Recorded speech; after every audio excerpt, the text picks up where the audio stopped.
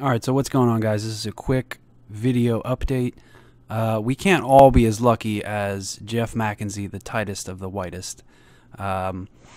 He has an awesome shoot-'em-up collection, and he has one that I've wanted for a very long time for the Saturn that is very expensive, and that being Battle Gorega. So let's check out this latest news that we've got today.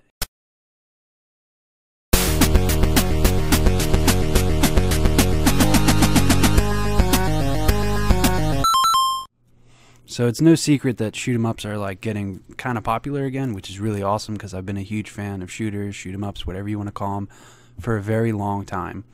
So PS4 has a pretty good stack going. We got Raiden 5 that just came out not too long ago, Darius Burst Chronicles Saviors, Sinmore EX. Pretty much everyone in the crew has this.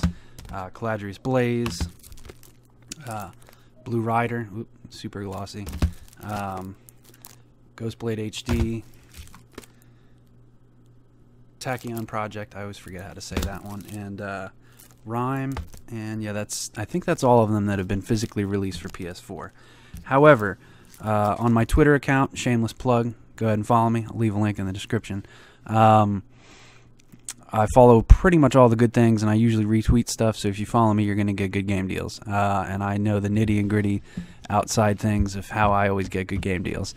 But yeah, so East Asia Soft, they're a subsidiary of Play Asia.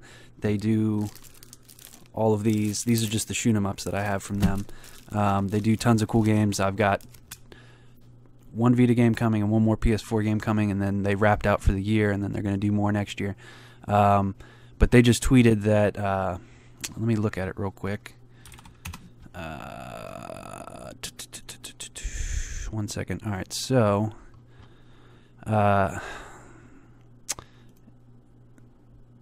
Exiler, I don't even know how to say that. I guess so basically it's a Korean Twitter account, and I can read some of it. It says physical disc confirmed for Battle Gorega Revision.2016, which is the remake for the PS4 and the Xbox One. So far they've only been digital. They just came out not too long ago for $34.99 on PSN and Live, which to me is a little pricey for something that I'm not going to physically own. I'd probably pay $15 maybe, but $35 is a little too much for me on the digital aspect. But so they're releasing, I don't know if it's limited or not, but let's see here. It says it's 45,000 won to dollars is $41 for a physical copy of Battle Gorega, updated graphics for the PS4. It's only on PS4, and I really want to add that to my ever-growing shoot-'em-up physical collection for PS4. So this is just kind of a heads up on that. I don't know if Play Asia is going to do this on their website. I would assume they will because it's Play Asia. So I think they're based out of China, I want to say. Could be wrong. Hopefully they get these physically in stock, and if not, I'll probably have to resort to eBay scalpers, much like you will as well. But either way, it's still going to be cheaper than the... How much is that going for on the old eBay for the Saturn? Let's find out.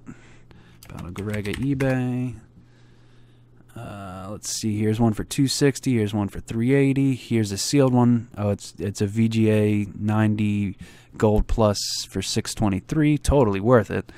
I don't understand the concept of collecting sealed games. To me, that's asinine. But whatever. Some people are into that. But so Battle Gorega is getting a physical copy. I'm very excited for that. So. Also, on a side note, totally just touched the mic. Got a lot of videos coming out. I've got one rendering now. I've got 3 more in the editing in my Sony Vegas, and then I have a notebook that I have tons of videos planned out. I've been slacking on the content here a little bit, guys. And I'll be honest with you, just because I've been Netflixing it up. If you haven't watched The Punisher yet, highly recommend it. I just finished it all in one weekend. It was fantastic. If you like comic book Marvel, right? Is that Marvel? I think that's Marvel. I don't know, but either way, I like The Punisher, and it was fantastic. The guy that I don't know his name, but he did a great job playing The Punisher.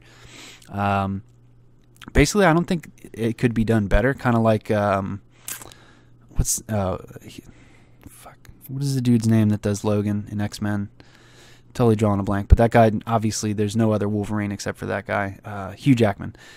Nobody else could ever be Wolverine. That guy just like looks like Wolverine. This guy to me looks like what the Punisher would look like in real life if there ever was one. So like he just played the role very well. Then I was catching up on the Blacklist and just all sorts of the Netflix exclusive content, and yeah, so that's kind of where I've been. But it's all done and over with now. So back to full on making content. I've gotten, I don't know, 10 or so subscribers here in the last 2 weeks. So appreciate it. And welcome to the channel. And yeah, so look forward to all these different videos coming here soon. And as always, peace out for now. Until next time. Come here, you mother.